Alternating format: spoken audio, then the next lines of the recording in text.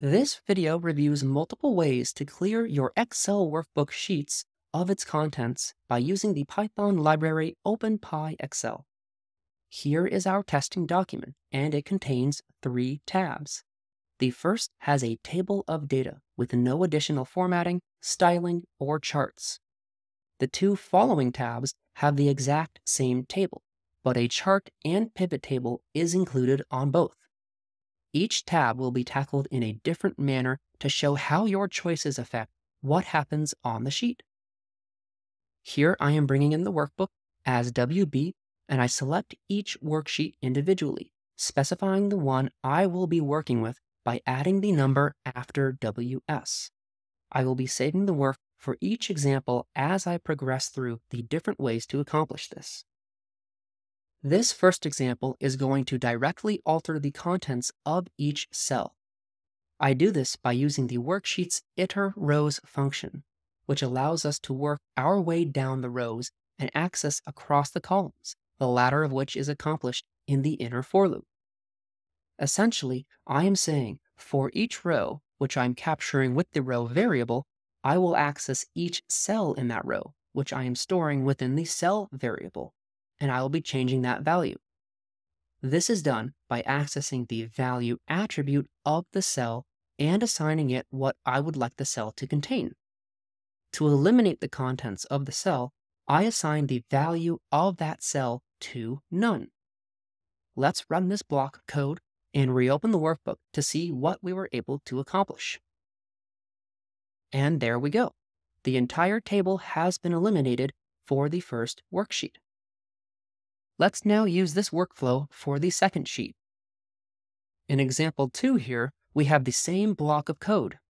This will unfortunately not work, as will become clear when I run this cell and open the workbook. You can see that both the chart and the pivot table are on the page, despite all of the data being gone. So let's check out another way to tackle this task. Instead of replacing the content of each cell, let's just delete the entire tab and then create a new one with the same name. The sheet in question is called Research Data EX2. I'll save that in the Sheet to Drop and Create variable. I will then pass the worksheet to the workbook's remove function. Following that, I will pass the string contained in my variable to the create sheet method. These are the simple steps that it takes to drop and create a worksheet. So let's run this and reopen the workbook. And there you can see the worksheet has no content in it.